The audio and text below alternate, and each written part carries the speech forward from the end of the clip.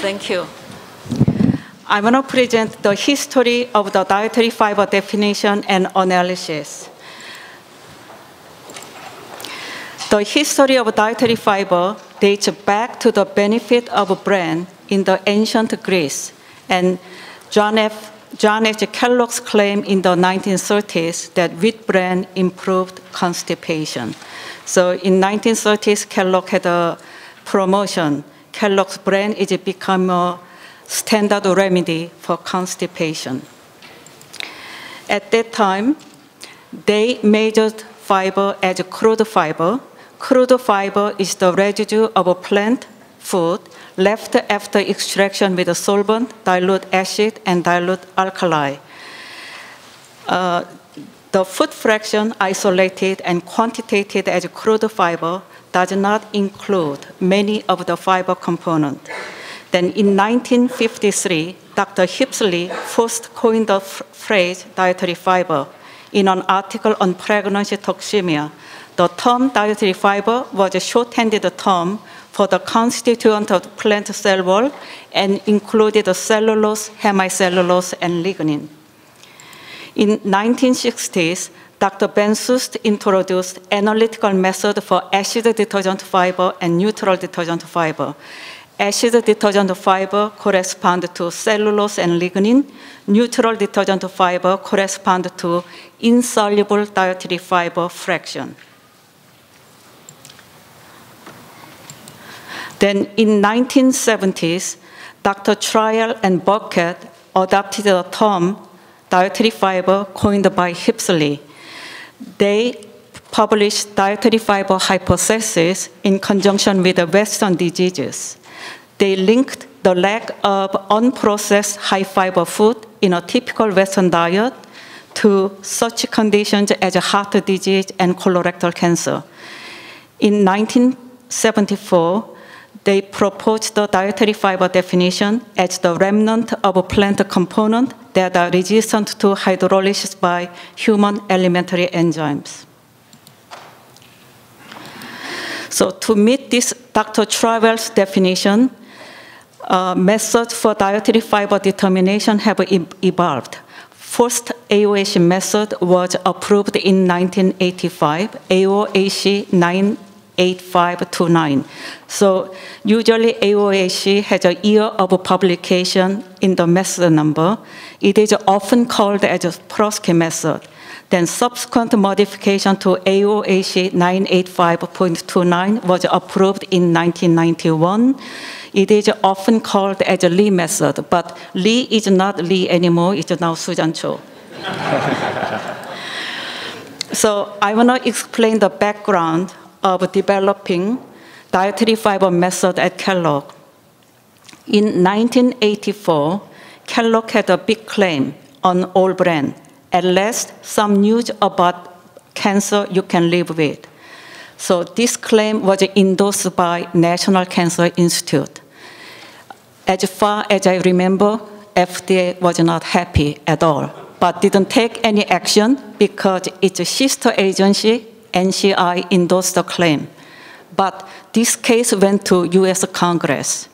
So head of NCI testified that by having healthy lifestyle, including consumption of healthy food, no smoking, and exercise, we can reduce the risk of chronic diseases by 1/3.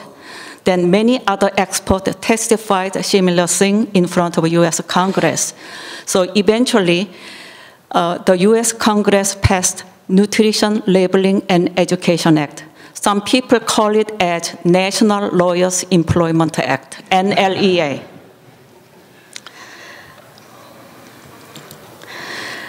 So I want to briefly go over principle of AOAC method. Both methods use enzymatic digestion. The sample goes through a series of digestion by alpha amylase, protease, and amyloglucosidase.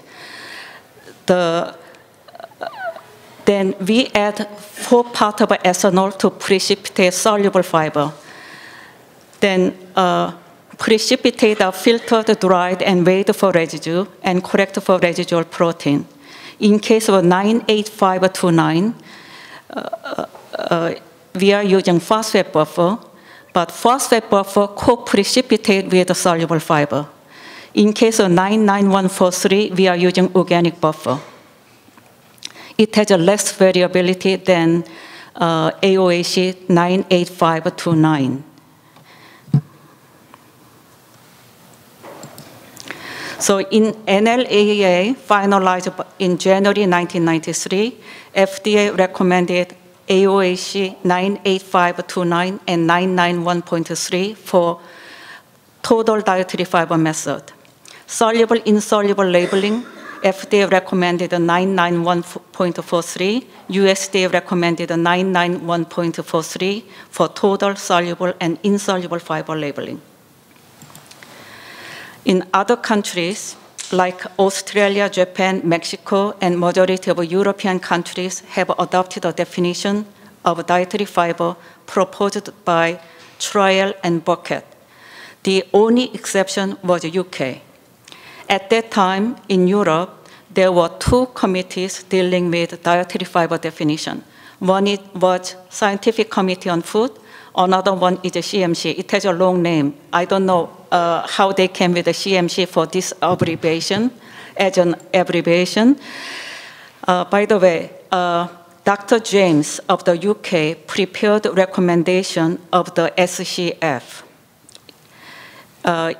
They recommended redefinition of dietary fiber as the plant cell wall non-starchy polysaccharide. At that time, they found NSP consumption of non-starchy polysaccharide has no correlation with the colon cancer incidence, but it correlated with the stool output. When they combined the NSP plus resistance starch, there was an inverse correlation with colon cancer incidence. British Nutrition Foundation Task Force of 1990 recommended that term dietary fiber become obsolete in the scientific literature and the term non-starchy polysaccharide be used instead. Of the 13 countries represented at CMC meeting, only one supported the definition arrived by SCF. So majority of European countries believe that dietary fiber definition should not be limited to carbohydrate, in particular non-starchy polysaccharide. Because of this debate, AOAC conducted 2 international surveys on dietary fiber definition and analysis to determine if there was a need for update.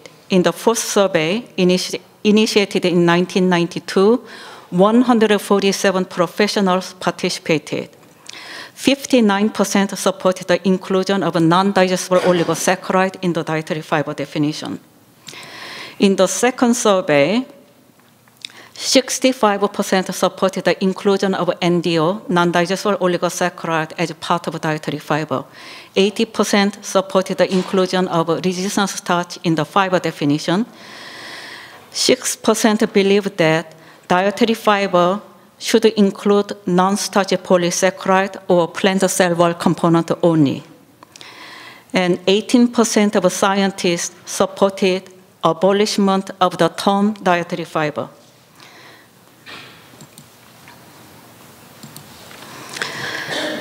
In 1995, AOAC had a workshop on definition and analysis of a complex carbohydrate and dietary fiber. We developed a consensus statement: non-digestible oligosaccharide should be included as a part of dietary fiber, and dietary fiber in turn included in the definition of a complex carbohydrate.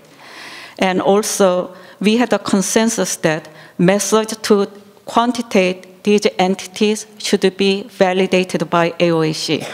At that time, there was no single official method that fully recovered all of the fiber components, including non-digestible oligosaccharide. So after this consensus statement, AOAC actively worked on validation of non-digestible oligosaccharide method. Inulin method was approved in 1997, polydextrose method was approved in 2000. In 2001, Dr. Okuma and Masutani Chemical developed total dietary fiber method, which recovers non-digestible oligosaccharide. Dr. Dennis Gordon is the one who collaboratively validated this method. So it received the official first action 2001. In 2009 and 2011, actually it's the same method, Dr. McCleary came up with a total dietary fiber method using different buffer, malate and acetate buffer, but principle of using series of enzymatic digestion is the same. So principle of using HPLC to determine non-digestible oligosaccharide is the same. There might be some minor difference, but principle is about the same. Resistant starch method was approved in 2002. Then I want to explain what the new methods are. So again, the principle is the same. So when we precipitate dietary fiber, soluble fiber, and recover residue as a dietary fiber, supernatant was measured by HPLC technique. Total dietary fiber is a conventional total dietary fiber plus non-digestible oligosaccharide. In 2001, Institute of Medicine proposed the following definition. Dr. Joanne Slavin and Dr. George Fahey were part of IOM, right? So they proposed the following definition. Dietary fiber consists of a non-digestible carbohydrate, DP unit of 3 or higher, and lignin that are intrinsic and intact in plant. Added fiber consists of isolated, non-digestible carbohydrate that have beneficial physiological effect in human. Total fiber is the sum of dietary fiber and added fiber. So here, dietary fiber definition include non-digestible oligosaccharide. In 9th Vahouny Fiber Symposium, ILSI North America Carbohydrate Committee conducted a survey on dietary fiber definition. Based on this survey, ILSI confirmed the inclusion of a non-digestible oligosaccharide and lignin as dietary fiber. In addition, at least one physiological benefit was added to meet the definition of dietary fiber. In May 2016, FDA announced the following definition. Non-digestible, soluble, and insoluble carbohydrate with 3 or more monomeric unit and lignin that are intrinsic and intact in plant. Isolated or synthetic non-digestible carbohydrate with 3 or more monomeric unit determined by FDA to have physiological effects that are beneficial to human health. So FDA further explained that intrinsic and intact dietary fiber include brands obtaining by grinding, etc.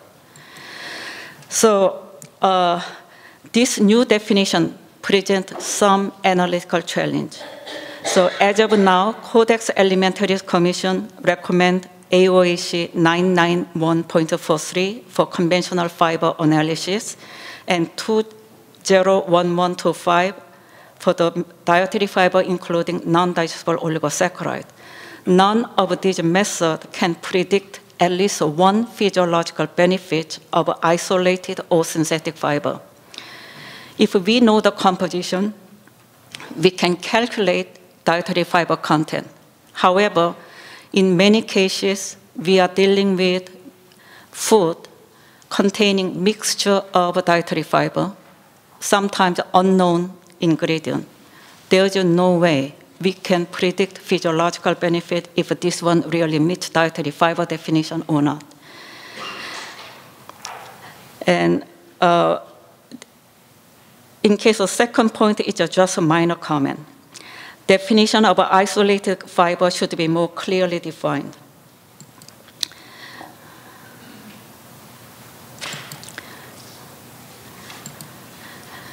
Okay, I want to use rice bran fiber as an example. During the manufacture of rice bran fiber, some starches are removed from rice bran without altering chemical and physiological properties of dietary fiber present in rice bran. To make 1 kilogram of rice bran fiber, you need 1.5 or 2 kilograms of rice bran. Can we really say this is an isolated fiber? I'm just asking a question. So in summary, there was crude fiber, and acid detergent fiber, non-digestible neutral detergent fiber. Then now we have AOAC 98529.991.43 and 201125. Now, next step, someone should develop the method meeting FDA definition of dietary fiber. It will be a big challenge. Thank you.